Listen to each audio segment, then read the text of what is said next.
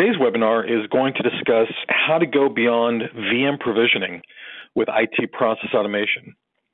I am Guy Nadivi, Director of Business Development for Ayehu, and I'm joined today by my colleague, Yaron Levy, Ayehu's Vice President of Professional Services.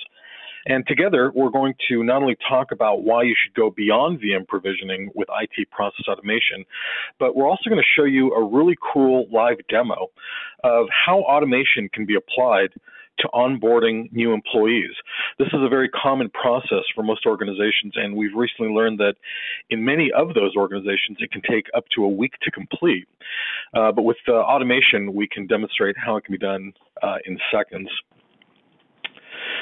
Since we're going to be talking about VM provisioning, I think it's appropriate to state up front that VMware has a tool to automate various tasks like VM provisioning within vCloud Suite and vSphere. And that tool, as you may already be aware, is called vRealize Orchestrator, formerly known as vCenter Orchestrator, or just VCO. And if you're really technically savvy, you can use it to do a number of things within the VMware ecosystem. Now, at the beginning of September, we exhibited at VMworld 2015 in San Francisco, and while we were there, people visiting our booth came up and very unexpectedly told us about a number of problematic issues they have with VMware's Orchestrator, including it's not PowerShell friendly. Apparently, people are having many problems running PowerShell scripts. Some people said it was clunky. In other words, whatever it is that you want to automate, there's going to be a whole lot of assembly required. And it requires a lot of JavaScript, which of course begs the question, if you need to do lots of JavaScript coding, how much of this can really be called automation? And the bottom line is that quite a few people felt their attempts to automate VMware needed to be easier, but still robust enough to handle complicated processes. And they wanted to be able to do it quickly too. So now we know there are lots of organizations who want to automate large portions of their VMware environment. And we're talking about things like virtual machine provisioning. Everybody probably knows that automating this makes a lot of sense, and it's probably the single biggest use case for VMware automation.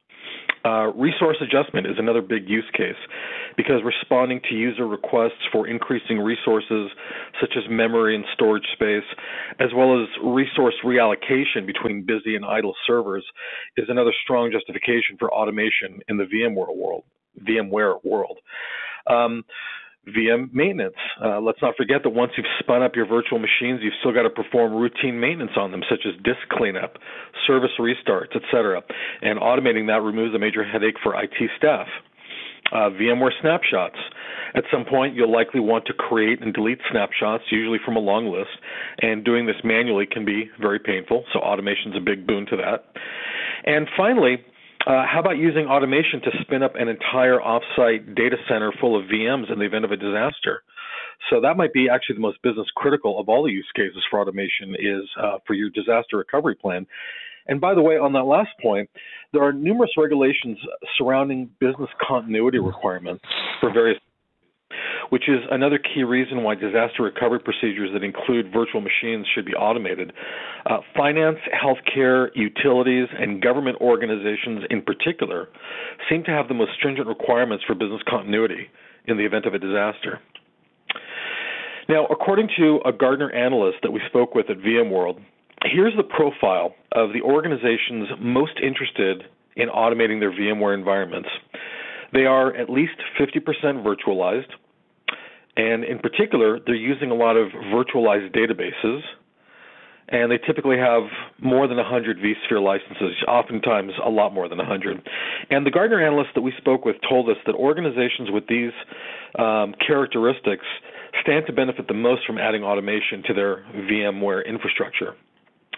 Okay, let's go back to VMworld 2015. With all the many processes that VM admins could apply automation to, there was one process in particular we kept hearing about over and over that IT departments wanted to automate more than any other, and that was new employee onboarding.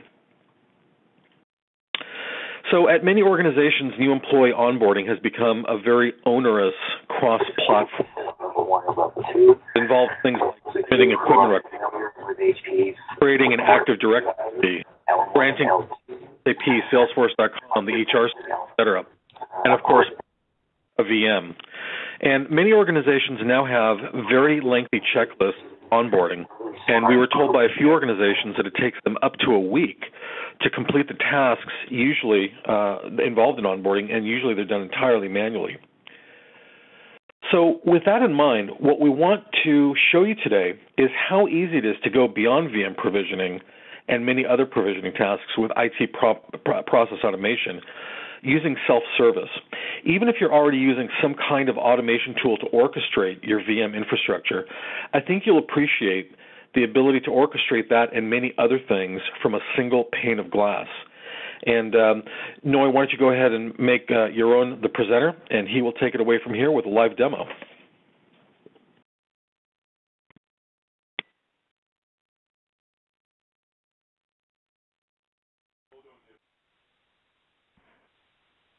Thank you, Guy. Guy, can you confirm you're seeing my desktop, please? Yes, I can see it. Perfect. Hello, everyone. My name is, again, Yaron Levy, and I'm managing the professional services here in Ayehu. And I'm going to demonstrate to you guys with two main workflows that we have for today. One is focused on VM provisioning, so you will see some of the capabilities of our product around that. And then the other one is more focused on onboarding, on creating Active Directory accounts, and so on. But before that, let's start with some overview about what is our product, what is the IT process automation, what are the main features that you can find within this product, and then we're going to dive in just to give you kind of a glitch of how things looks over here. So the product name is called iShare. iShare is an IT process automation platform which enable you guys to basically design and build different type of processes that you would like to automate inside your IT department. You can think of it as the orchestrator of the orchestrators. It's capable of integrating with other orchestrators if needed to. It's capable of integrating with monitoring systems. One of the ways that you can trigger processes over here that we're going to talk in a couple of seconds is by intercepting alerts from monitoring system. So integration with systems like SolarWinds and the Microsoft MOM and the HPOM and so on. And by that, kick workflows that can help you guys to troubleshoot, remediate, communicate with people. And from the other hand, integration with ticketing system, ITSM solutions, help desk systems that can help you guys to automate the ticketing opening as well as part of the procedure. So that's in a very highlight of one of the most important capabilities of the product. Focusing on the tool itself, what you're seeing right now is a designer that comes with this product that you can use in order to design and build a different type of workflows or processes. It's all a drag-and-drop interface. As you can see here, these are activities or actions, as we call it, that you can drag and drop from the toolbox that comes on the left side and basically place them in the order of the way that you would like them to be executed when you would like those workflows to run. Now, keep in mind, you're building a workflow to help you to remediate something. That workflow will be triggered for some event coming from outside. That event can be an alert from a monitoring system. It can be a ticket from a ticketing system. So for any one of you that's using ServiceNow, BMC Remedy, and so on, we can also intercept tickets from there and run workflows to help you to do all kinds of remediation or provisioning stuff. Talking for a couple of seconds about the toolbox. The toolbox comes today with 500 different type of actions that you just need to drag and drop and design your own process. There's no coding, there's no scripting that requires over here. Most of the things are already ready for you guys. You can see all this bunch of categories that come within product, from things that you can do with Active Directory, and common workflows are going to be in the onboarding process, the password reset workflows, termination of users, giving permissions to users, and so on. Communication, if part of your process requires some approval, then you can communicate with people, send them email, text message, even phone calls, and get the approval before the automation will do anything for you. If you do want to embed some scripts of your own, then the PowerShell and the .NET are available for you guys. Just drag and drop those actions and design the workflow that you would like to execute, dealing with files and folders and so on. And I'm not going to waste your time on talking about this entire toolbox, but there's a lot of actions that you will find very useful without the need to develop anything in order to make them run. So that's in high level about the tool. Now let's focus about two processes that I've created over here for this demonstration. And we're going to start with VM provisioning. This is a very simple workflow just to illustrate the basic concept of creating a virtual machine, provisioning a virtual machine. Those actions, again, that you're seeing right here were dragged from the toolbox. You can find in our toolbox all the VMware categories over here. So we have actions that deals with guests, with hosts, snapshots, and templates. Under the guests, you will find everything from creating a new virtual machine, from cloning virtual machines, from power on, power off. Whatever you need to do with your virtual machines in order to provision a new one, you will find everything over here. Again, there's also actions about dealing with snapshots in case you want to build workflows to help you remediate or create snapshots and delete old snapshots. That's a very common workflow that we're seeing. Focusing on this one, it's a very basic workflow that basically gets information from outside through our self-service, and I'm going to show you our self-service in a couple of seconds. We drag this action at the beginning. We are using variables. Those variables are being filled in real time when the user requests to provision such virtual machine. And basically what it does, it actually send a request to the vCenter to start and creating that virtual machines. It's going to wait a couple of seconds to make that process start. It's going to check that the VM exists and it's going to reply back to the self-service that this process, this server is ready. Now keep in mind that there are a couple of ways again to kick a workflow over here. One of the ways that comes within our product is what we call the self-service, which basically is a portal that you can install together with our product. And using this portal, users can log in with their credentials. It can be an Active Directory credentials or an iShare credentials. Inside, user will be able to see workflows that you guys are going to enable him to see. So it's all based on permissions. You can set up that, hey, Yaron can do only VMware provisioning, but John can do anything that is around onboarding because he's part of the HR. And it's all going to be available over here. Those self-service pages are also you can also design them just by drag and drop. You don't need to be an HTML coder or any developer to design those pages. Within our product, you will find that we have a self-service section over here that can allow you guys to design also by drag and drop the form that you would like to expose your end user. Once that's done, you're going to connect it to a workflow that will need to be executed behind the scene when someone's going to send that request. And then you can set up permission, who is allowed to do what, and so on. So very simple, drag and drop, no need to code anything. In a couple of minutes, you can actually have something ready. Now, this is a very basic VM provisioning, obviously. We're just asking the user to provide us with the name of the VM, how many CPUs, disk space, memory, and that's it. So that's a basic one. Obviously, in your environment, you will make it much more complex, but you have all the tools and all the flexibility to do it within our product. So let's show you how this one works. I'm going to go to the VM category. I'm going to call this self-service. Again, that's the web page I've designed just by drag and drop. Didn't take me more than 10 minutes to have it ready. I have also on the side, I have my vCenter over here. So we're going to see the server being created over here just to show you, everyone that it's really working. So we're going to put that on the side for a second. And let's give it a name. Guy, I'm going to do your machine, okay? So we want Guy machine. We want a 40 gigabyte disk space, 2 gigabyte memory. I'm going to submit that.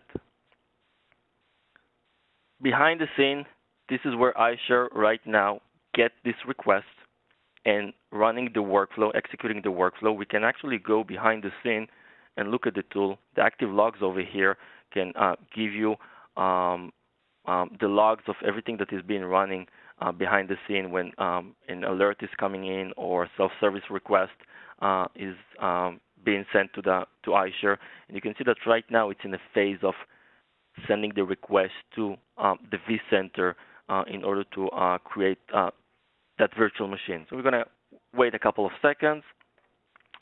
In the meantime, we can also wait to get it over here.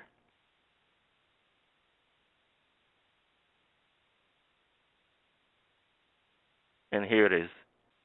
You can see the VM is now completed and was generated within our vCenter. Very simple. Now, this is obviously a very basic workflow that you guys can use, but you can make it much more complex, and I'll give you some examples.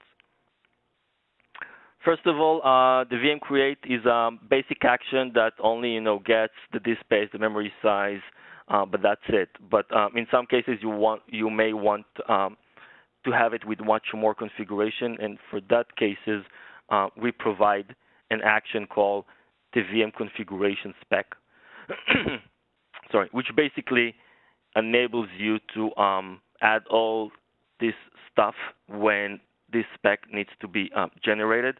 So from the registration of the Windows, the license that needs to be placed in, what's going to be the administrator, the local administrator password, if there is any command that you need to run, in advance on the first time it comes up, the network. And obviously, you can either use hard-coded information like IP addresses if you need to set something, but you can also use variables, and those variables can be also being taken from the user itself through the self-service if you need to. Adding the domain, the OS, security ID, and once you create that spec, you will be able to use the VM clone in order to clone one of the other virtual machines. That configuration set up on that virtual machine. I'm going to remove that for a second. Once your VM has been created, obviously the next step will be to power on the VM. So you can find the action over here, which you're can place over here. You can give the name of that VM that you just created, again with variables, and this action will turn on the VM. You can at the end decide that you would like to send an email to the admin or to the user that generated this VM, and basically send him the information about, hey, and so the user request is over here. And then whatever information you want to put in the subject or in the body of the message, creating that virtual machine for you, you can go ahead and connect to that server. Obviously, if you need to involve some automation around installing some softwares on that remote VM, that can be done as well. We have a couple of actions over here that you can use, and then request that remote server to install whatever is needed. Keep in mind that iShare is an agentless solution, so there are no agents being installed on any of your servers, on any of your VM. It's enough that you have one server holding iShare, and if you need more for scalability and high availability, you can do that as well. But eventually, all the communication with all the Windows and Unix and Linux servers are done to standard protocols, WMI, WinRM, Secure Shell, whatever. This is the way we communicate, so the footprint is very low. So basically, that's about it from provisioning virtual machines. Let's focus for a second about the onboarding process.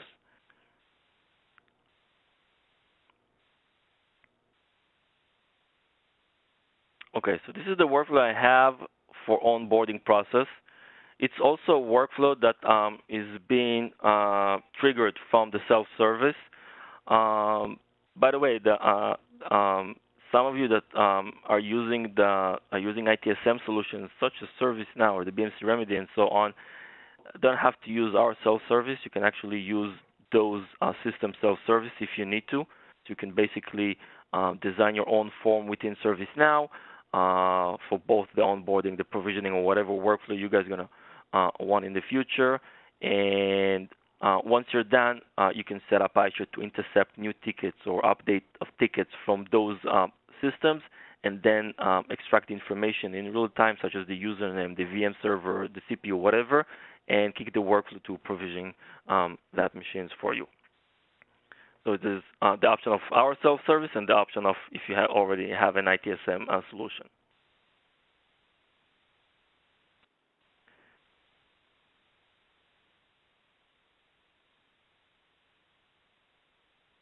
Okay, so this is the self-service I've created for onboarding. It's a basic onboarding process that basically create the account within Active Directory, and then you can make it as complex as you need to. If you need to create a mailbox, if you need to create some account on your SAP server, if you need to create an account on your PeopleSoft, and so on, everything can be done through the workflow. Again, this self-service was designed very quickly inside our tool. I can show you the way it looks like. Here it is, all drag and drop again. Doesn't take more than a couple of minutes, and you have that self-service ready for you. The workflow that's going to execute is a workflow that's going to start with, hey, let's first check if the information that was provided may already exist. Maybe the user already exists within the Active Directory. You do not want to try to duplicate that. So in that case, you can see that we're using an if-else branches based on the result of such action. Again, the AD user exists is an action that was dragged from the toolbox on the left side. It's an action that actually interacts with my Active Directory, takes the username from the information that I'm going to provide within the self-service, going to communicate with the Active Directory and check if the user exists. False or true is going to go this way. False, that means the user doesn't exist. Go ahead, generate a password, and go ahead and create an account. True, the user exists. In my demonstration, I'm just renaming the username and adding some number after it, just to be able to create that user and go back again to recheck if that user that I've assigned really exists or not. Basically, the software is going to generate the password for the user.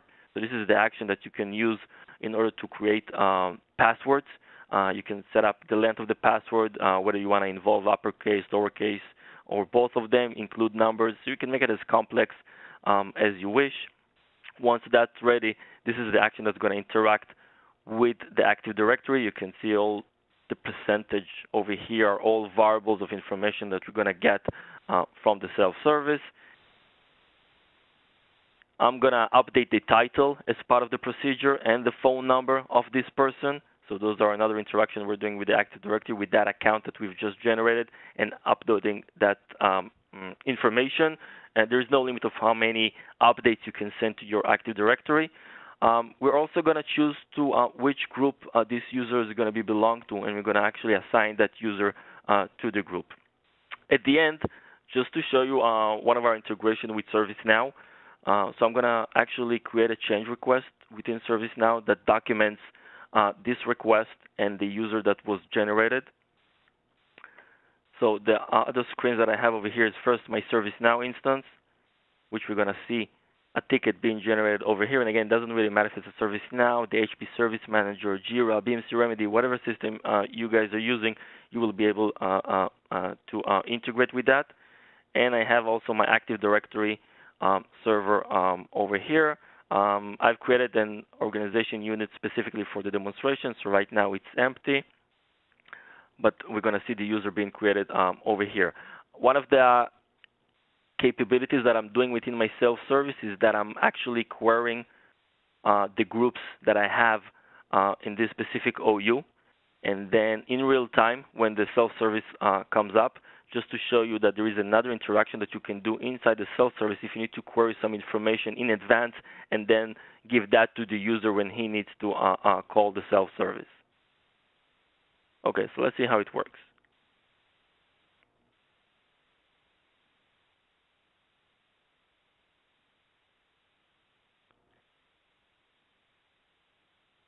Okay, let's start from the beginning.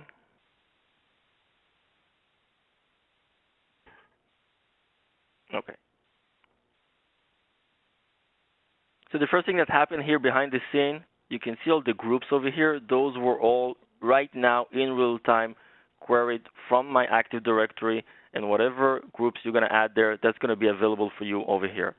I'm going to create John 2 Smith. He's going to be a manager. That's his title, and his phone number is whatever. And I know that John works in the finance, so I'm going to assign him to the finance group, and I'm going to submit this request. Again, what happened behind the scene right now is that iShare received that request, executing an onboarding workflow, which is the workflow that we've seen, checked if the user exists, false, generated the password, created the account, set the title, set the phone number, add that user to the group, send a response to the self-service. I'm going to get that in a couple of seconds. And then created a ticket inside our ticketing system, ServiceNow, as you can see, 30020. So first, let's take a look at the ticket, refresh this one. Create a new user ID for John 2 Smith, that's the ticket. It's completed, so it's closed already. The information, the username that was created, but any type of information that you would like to populate within that ticket, it's all available for you. Going to my Active Directory, refresh this again. Going to show you that John Smith is now part of my domain. Inside the phone number that I've provided, his full name, his phone number, and that he is right now a member of the finance group. Very simple.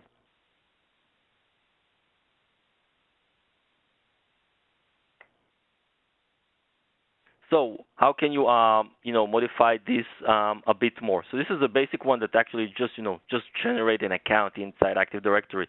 But let's assume that an account in Active Directory is not enough. You want to have a mailbox for him as well. So you can scroll down over here in our toolbox and locate the Microsoft Exchange integration that we have over here. You can select the Exchange new mailbox. You can place it after the action of adding that person to the group. Inside, you can select your Exchange server. You'll need to provide the database name of your server and then just the username that we're creating over here. That's it. This workflow is now ready, and the next time it will be executed, it will also go to the Exchange server and create that mailbox for him. Now let's assume that you would like to also create a user inside your PeopleSoft or inside your SAP solutions. So that's easy too. You can drag the actions that we have around those two solutions, and let's do an SAP account. Again, username is going to be placed over here, and that's it. We're going to also create an account inside the SAP for that user. This is a very basic process. You can make it more complex in a way that, let's say that when the HR use the self-service in order to request such user creation, you would like to have some kind of approval cycle before creating that workflow, before executing that workflow. So that's very easy. You can use the communications action that we have here. All of our communication, we're supporting 4 communication methods basically. It's an email, text messaging, phone call, and instant messaging. And basically you can say that, hey, I would like to send an email or a text message to this user manager and ask for his approval before actually go ahead and creating the ticket for that person. If that's the case, then you can select the send email action, place it at the beginning, provide whatever information, whatever the subject of and the body of the message creating, and then I'm going to use the variables again. And basically what we're adding now is a decision tree. Let's do the admin for now. Is a decision tree that will require some approval cycle before actually going ahead and process this entire workflow. And based on the user response, if he's going to say, hey, I approve creating that user. Now, it can be his manager, it can be an IT manager, whatever, your policy, and then just take the entire workflow, place it under the branch of approval, and that's it. Right now, I've just, in seconds, modified the workflow to have some human intervention and approval cycle before actually go ahead and process that user. Obviously, same goes for the VM. Maybe you don't want everyone to be able to just, request what type of VM they want. Maybe you want to have some approval cycle before, and this is the way you can set this up very easily. So basically, that's it about onboarding sample and a provisioning sample workflow that you guys can do. I just want to add a few things about the way that you can trigger processes over here.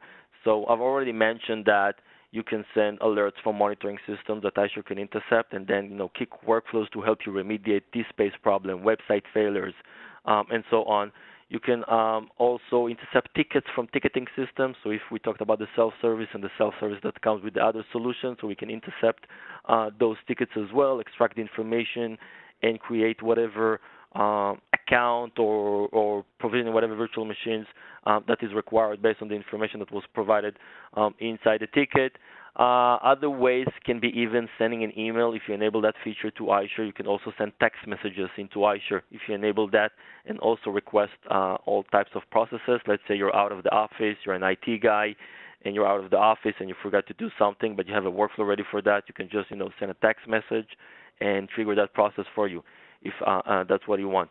You can send SNMP traps. You can send syslogs to iShare. We have web services that we expose that you can also use. So that's one way based on external events coming from outside. One more option is the schedule actions. So basically the product comes with an internal scheduler that you can use, internal cron that you can use, and you can set up the workflow that you would like to execute, and then set it up to run once, to run on a daily basis, every 1 minute, every 10 minutes on a monthly basis, which basically is very useful for workflows around maintenance that you guys may need to do. And so instead of waiting for some external event to trigger that workflow, the internal scheduler is going to kick that workflow for you guys. So basically that's it. Just to summarize, this tool is very robust. It has a lot of capabilities to help you design almost any type of workflows. It comes with a very easy-to-use self-service mechanism that can help you to create whatever self-service you want to expose to your end users. And by the way, one of the common self-services that we're seeing is about password reset. We're getting a lot of requests around that. So users that lost their password, users that their password was expired, can basically log in as anonymous to the self-service and answering, providing some information about themselves, answering some security questions, and request to reset their password. And obviously, you can either just give them the password or have some approval cycle before doing so. And basically, that's it, Guy. Okay, Yaron, thank you very much. And I'm going to go ahead and bring it back to my screen for a second. And okay. All right, so that was the demo portion of today's webinar. And if you have any questions now, please feel free to ask away. You can submit your questions via chat on the WebEx client. We've already received a couple of questions. One of them was whether we can provide a self-service method for offboarding somebody, just like we created one for you to do an onboarding. And the answer is yes. Offboarding is basically just onboarding in reverse. It's another workflow of disparate processes that we tie together and provide you with a self-service portal to initiate very simply. So you can onboard and offboard. And then another question that came in that I'm going to go ahead and pass on to Yaron is, how can you create custom tools for the toolbox? Okay, so there are a couple of thanks, guys. So there's a couple of ways that you can do so. One way is that you guys already have some PowerShell or .NET script that you would like to embed, and for that we have this developer category over here that you can drag and drop. And if it's a PowerShell, just either embed your script inside or set up the path to the script that you would like to execute. And this is a very good way to use scripts. Also, the executor action over here can help you to call any existing VB script, batch file, executable, shell script if that's on Linux, and whatever the result of those scripts gonna be, that's gonna be brought back into iShare and for further evaluation. So those are the basic ones, but we also can provide you with an SDK that you can use to actually build your own categories and build your own activities over here. It's an SDK that is based on, half of, creating the form itself, what are the fields, what, the different type of information, labels, and the other half is, hey, what's going to be executed behind the scene when this action is going to be called. Okay. If there are any other questions, go ahead and submit them through the chat client, and I'm going to go ahead and proceed with the remainder of the presentation, which is just a few more brief slides. But feel free to continue sending us questions if you have any. Okay, so before we conclude today's webinar, I want to summarize for everybody what we think are the top 5 reasons that IT process automation goes beyond VM provisioning. Yaron mentioned some of them, but I just want to highlight and summarize them for you. Reason number 1 is that iShare is agentless. That's right, iShare requires no agents. You do not have to install any agent software on any of your devices, be they servers, routers, storage appliances, or anything else. As long as your device can communicate using standard internet protocols, iShare can perform automation on it. And okay, I'm going to pause for a moment because we did have another question come in for Yaron. Can the send to email address for an account creation approval be filled from a lookup in Active Directory? In other words, look up a user ID in Active Directory and use that username to send the approval email for account creation. Yes, one of the actions that you can find on the Active Directory toolbox is to query your Active Directory, where you can either do some search by name or search by username and extract all the information that you want about that user, such as the email address, and get that and use that as a variable within the send email action. And that's it. That's very simple. Okay. So yes, we can do that. Okay. The next reason number 2, why IT process automation goes beyond VM provisioning is the ability to integrate out of the box with many existing software platforms, for example, Active Directory and VMware, and a number of other ones that we demonstrated. I've actually got to update this slide because we're adding new integrations all the time, and there's a bunch that are not on here, like CA Spectrum and Twilio and F5 and CyberArk, and we have a whole bunch of others in the pipeline that we're going to be adding to. So we have very broad integration, and that allows iShare to perform the kind of cross-platform automation that was demonstrated with the onboarding example earlier. And being able to perform automation on so many different platforms allows iShare to be an IT department's single pane of glass for managing all enterprise automation. Okay, reason number 3 is iShare's ease of use. iShare is so easy to use that it requires no programming, no scripting, and no coding skills of any kind, as Yaron demonstrated. And building sophisticated workflow automations takes nothing more than dragging and dropping objects on the drawing board like you're creating a workflow chart in Visio. It's just that simple. Reason number 4 is the large amount of Lego-like content available out of the box. With iShare, as you saw, you get over 500 activities to build just about any workflow imaginable, and over 120 pre-built workflows, which we actually didn't show you, to help you hit the ground running with processes that have already been automated. And a fun fact about those workflow templates, most of them came from our clients who designed, debugged, streamlined, and tested those workflows in very complex, large, real-world environments. And they were very gracious then to allow us to use those processes by turning them into templates and including them with the base product. So a lot of breadth of out-of-the-box content with iShare, and building and modifying the workflows is as easy as playing with Lego building blocks. And I'm going to pause one more time because we have another question for Yaron. Is integration with LANDesk on the roadmap? Yes, that's part of the roadmap. Okay, so we will have an integration with LandDesk coming And down the road. sorry, guy. By the way, you can already start using the product with LandDesk because it provides some APIs, and we can help you to whoever asks the question, we can help you right now start using Azure with LandDesk. But in a couple of months, we're going to have an out-of-the-box integration. Okay. Okay, and the fifth and final reason why IT process automation goes beyond VM provisioning is that iShare focuses on providing you with a quick return on investment. And earning a fast ROI with iShare is a major product objective of ours, and we've seen numerous examples of customers who earn back their investment on IT process automation after automating just one process.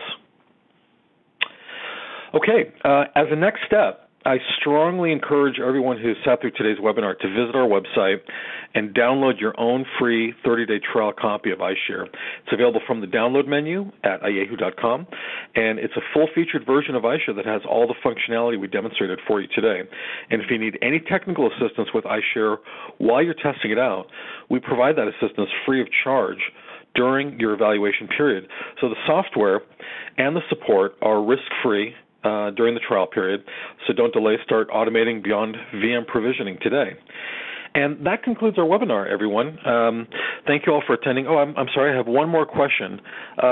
Do we have integration with Service Desk Plus Manage Engine software you're on? Actually, that's one that we're already started working on. So I guess by the end of the next month, that's going to be ready. Okay, so by the end of October, Service Desk integration will be available. Yep, okay, that concludes our webinar, everyone. Thank you all for attending. If you think of anything else that you would like to ask, my email address is very easy to remember, and it's on your screen. And our website's easy to remember as well. And that'll do it. Have a great rest of the day, and we'll look forward to seeing you all at our next webinar.